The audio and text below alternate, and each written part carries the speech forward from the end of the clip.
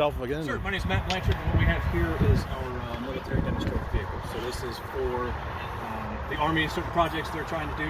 They're asking for feedback on what is feasible and what's not for certain applications, right? So this is our first just kind of stab at it and see what else they need, what they don't need, that kind of thing. And this can be stackable and it can be airdropped, whatever. Right. So if you think about this in relation to the regular production endurance, right? It's the same frame, same battery, same hub motors, all that kind of thing the same. A little bit beefed up suspension, but it's pretty much the same thing, right?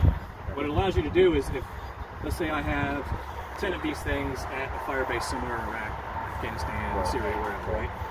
And now I don't need this. Now I need one with 4 seats and a bigger gun system or something like that, more sensors, whatever it might be. You can take this top off, replace it with the other one, kind of like Legos, right? Wow. That's the theory. That's what we're working for. Full modularity, yep. So you can just turn it into basically another vehicle. Or you can take several of these things, palletize them, and drop them out of the aircraft, depending on the weight load. Awesome. Quiet, so that's a good thing for a